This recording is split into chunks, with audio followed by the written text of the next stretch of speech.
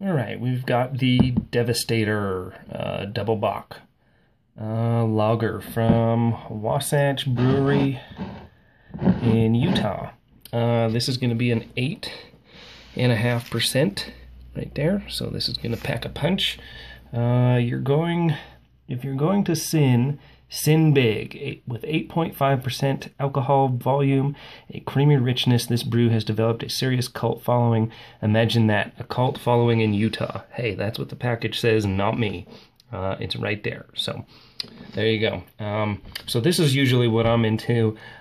Big, thick, heavy, creamy stouts. That's right up my alley, so this should be good. Definitely get some pretty good notes off of that.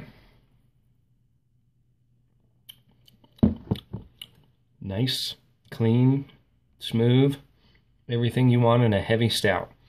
Excellent. I highly recommend this. Not overly hoppy. It's just got some good flavors to it. Finish is nice and smooth.